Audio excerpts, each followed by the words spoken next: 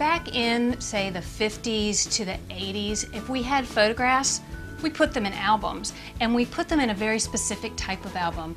I call them magnetic albums. They're the ones with the sort of sticky pages with the plastic overlay that made it really easy to keep your photographs in an album.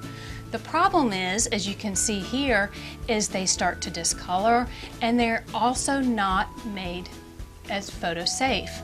Ones you get today are, but the old ones are not. So they're slowly eating away at our pictures and at our memorabilia that we have kept in them.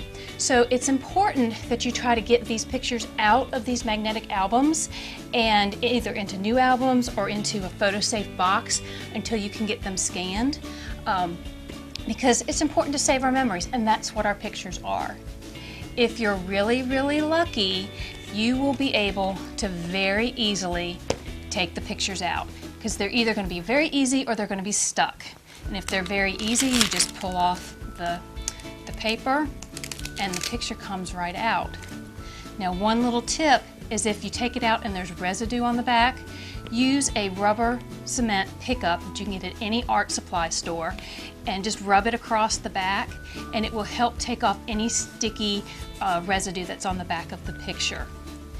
Now, if the picture won't come out, we have some in this album that are very stuck. I can't get it very easily. Wax dental floss is what you want to use.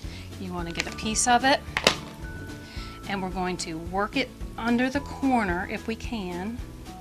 And then once you get it work it under the corner, work the floss back and forth, and it will break that bond with the page, and you can take it out.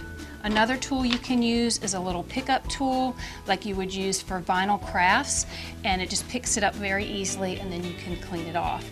So again, get your pictures out of these magnetic albums because they're starting to discolor, they're starting to fade.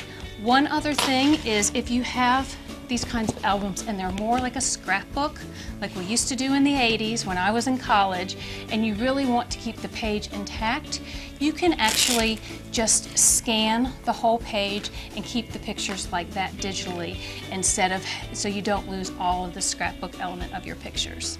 So get them out of your magnetic albums and get those pictures back into your life.